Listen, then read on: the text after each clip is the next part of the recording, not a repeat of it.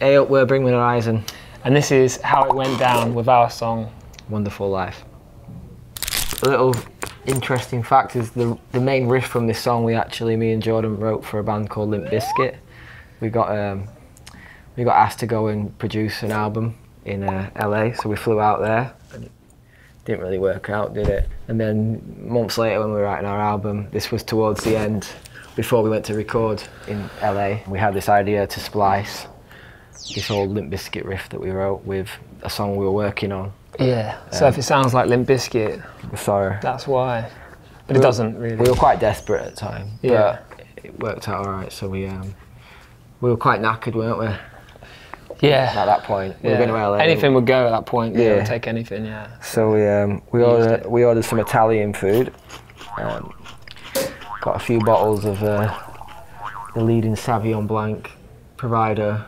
Yeah. In England, Villa Maria. Yeah. It's a good one. We got stoned. We got quite stoned. Got stoned. And then yeah, we wrote the song.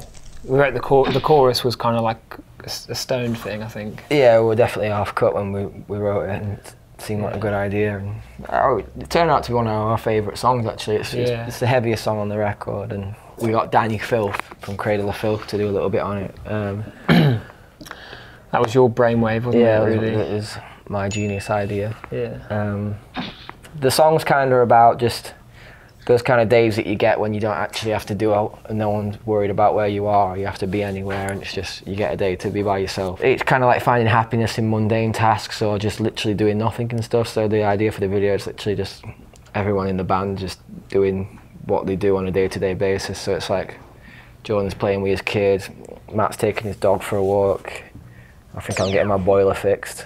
And because Danny's on the track and he's kind of like from Cradle of Filth, he like wears all makeup, corpse paint. He's kind of like, yeah. It kind of put a picture like there. He'll come in now as a cartoon.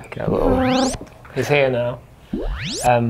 He looks mad. He looks mad, yeah. So we just thought it'd be funny to see him. So we got him do his weekly shop. Yeah, do his weekly shop, eating breakfast. Down to the supermarket, and yeah. So his bits are quite funny. Yeah, so it's just all of us going about our everyday lives in the background, kind of thing. If I lived where I lived and I weren't in a band, I would move because it's rubbish. Like, but because I'm on tour all the time and in different countries, when I come back, it's like, oh, and there's a certain amount of like, just something great about going and doing normal stuff. Mundane like stuff. People, like, for me going shopping, like going and doing a supermarket shop in my local is like, I don't know why, but I enjoy it. And I think that's probably quite weird. It's weird, yeah. I don't like it.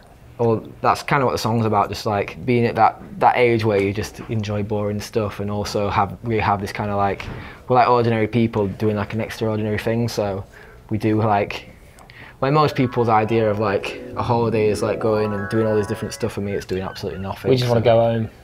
Yeah, so the song's just about, I think it's just about being miserable, really.